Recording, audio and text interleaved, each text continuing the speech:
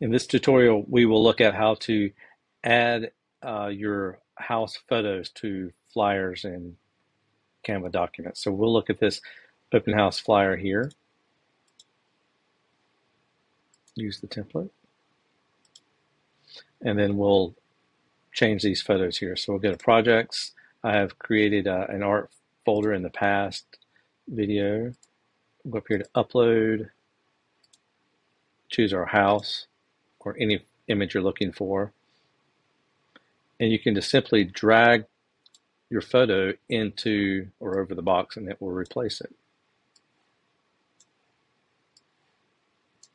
Or you can click the photo and it'll go on the page and then you can reposition it.